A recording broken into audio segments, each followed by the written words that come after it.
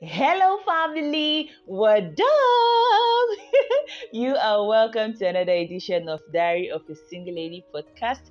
I am your host, Esther Sholari. And I like to call myself Esther Ayaba. I am the daughter of the king, wife of a king, and of course, a king maker. So, our topic today is titled The Myth of Perfection. Gang, gang, gang, gang. Straight to the point. Forget the big grammar. I know that for some of you, when you see the picture of myself and my husband, myself and Oba, you probably would feel like, oh wow, man, this guy is just perfect. Man, this Esther, man, she's just the perfect woman for this guy. Like this guy is just everything. Wow, he even backs babies. See the way he supports the WSG. None of that. And you might be tempted to think that they're a perfect couple. I am here to tell you by myself, with my own mouth, that we are not perfect.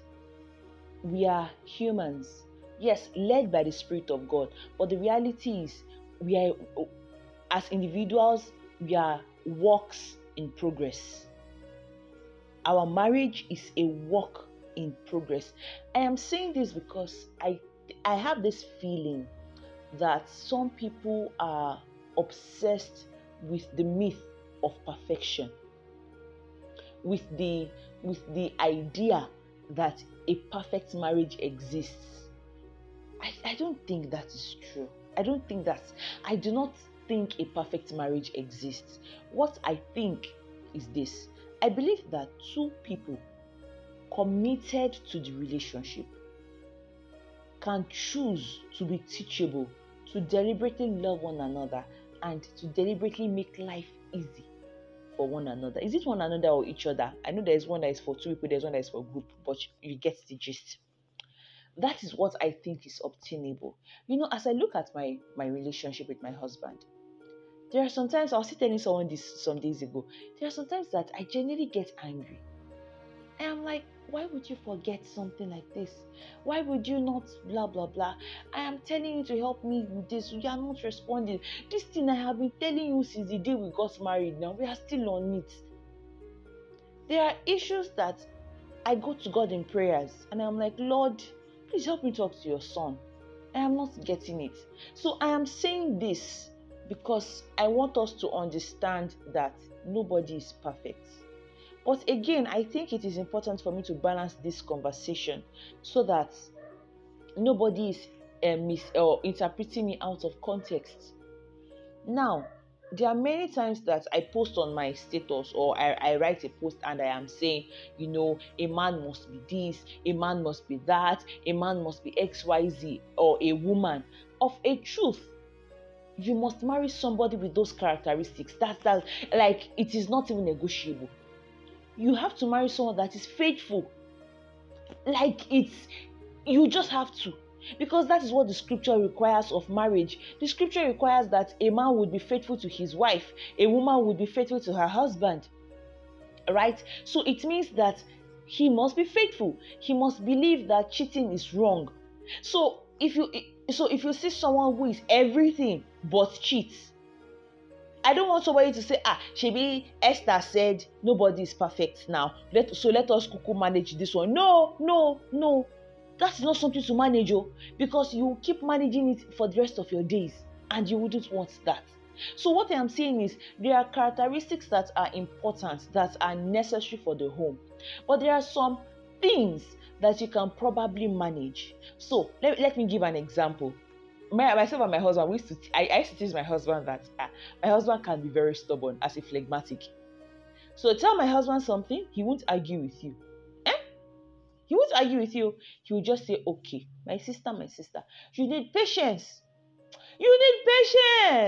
Because if you are nagging, you will shut him down. He won't even process, neither will he even consider what you are saying. Do you understand? But if you're able to be patient, to raise the conversation at a point where you know he will be willing to listen to you, you probably might make headway. So recently I was yabbing him that all these phlegmatics say, hey, when you don't want to do something like this, nothing in this world can make you do it. Would I post that on my status? Most likely not. But is it happening in my home? Yes, it is. So, because I am not posting on my status, you might feel like, these people are perfect. But are we? We are not. The only perfect thing here is that I have learned to find a way around that weakness. He, on the other hand, has over time tried to be more flexible.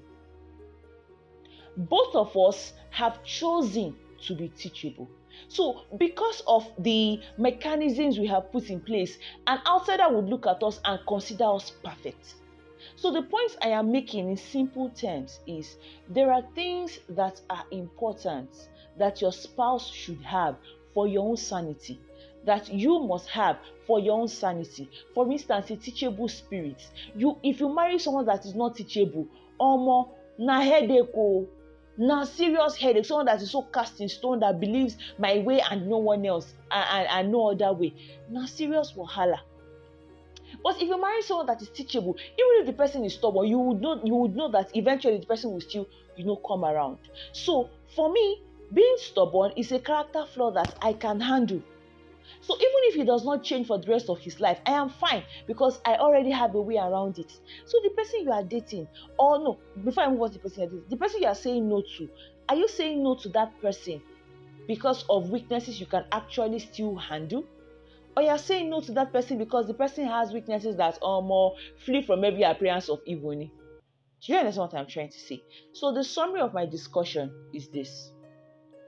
For those that are not yet married, don't look at the person you want to marry critically well. Look at the person's strengths and weaknesses. Those weaknesses, are they deal breakers or they are things you can manage? If there are things you can genuinely manage, go ahead. If there are things you cannot manage, flee. That's one. For those that are married, understand you are already in it. You're already in it. So, and I know because of proximity, you are seeing the weaknesses of your partner more. The question now is, what do you want to do? Do you want to find a way around it like I have? I mean, at least for many things, I think I am doing pretty well. Or you want to keep complaining and keep nagging and you want the devil to use that as an avenue to get into your home. Wisdom is profitable, so apply it. With this viewpoint of mine, I hope I have been able to appeal to your consciousness that the myth of perfection is indeed a myth and there is nothing called perfect. My opinion. Action point. Listen to this voice note again. Send it to your friends. Prayer, Spirit of God, help us to become more like you every day. Amen. Thank you so much for listening. This podcast is proudly sponsored by the book Dear Bride to Be. Get your copy at www.diaryofasinglelady.com. Do well to book a counseling session with me. Yeah, it's professional and highly confidential. Send me an email at thedoasl@gmail.com. Do have a beautiful day. Bye-bye.